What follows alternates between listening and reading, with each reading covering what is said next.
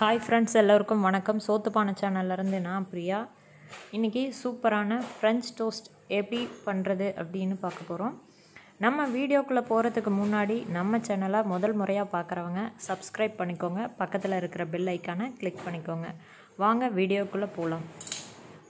நமக்கு இதுக்கு தேவை ஒரு எக்கு, அதாவது 2 ப்ரெட்டு டோஸ்ட் பண்ணுறோம் அப்படின்னா ஒரு எக்கு போதுமானதாக இருக்கும். ஒரு எக்கை நல்லா ஒரு பவுலில் உடச்சி ஊற்றிக்கலாம். அது கூட 1 டீஸ்பூன் அளவுக்கு சுகரு. நீங்கள் கொஞ்சம் டேஸ்ட் அதிகமாக வேணும், சுகர் அதிகமாக தேவைப்படுதுன்னா இன்னும் கொஞ்சம் எக்ஸ்ட்ரா சேர்த்துக்கலாம். ஒரு 1/2 கப் அளவுக்கு மில்க் சேர்க்கும்போது அதோட டேஸ்ட்டு சூப்பராக வரும்.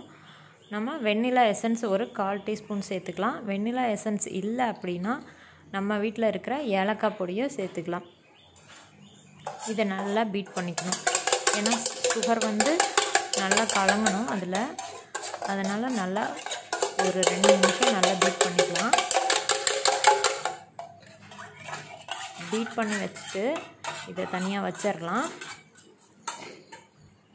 இப்போ நம்ம ஸ்டவ் ஆன் பண்ணிவிட்டு அடுப்பில் ஒரு பேன் வச்சுக்கலாம். பேனோ இல்லை தோசைக்கல் இருந்தால் தோசைக்கல் வச்சுக்கோங்க. இது கூட 1 டீஸ்பூன் அளவுக்கு பட்டர் சேர்த்துக்கலாம்.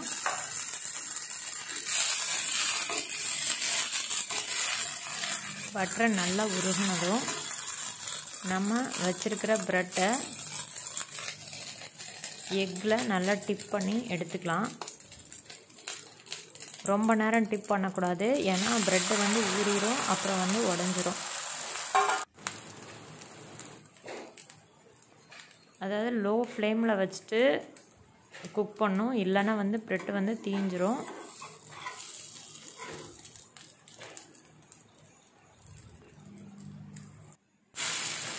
இப்போ பாருங்கள், ஒரு பக்கம் நல்லா ப்ரௌனிஷாக வந்துருச்சு. இந்த ப்ரௌன் கலர் வந்ததுக்கப்புறம் நம்ம கேர்ஃபுல்லாக திருப்பி போட்டுக்கணும்.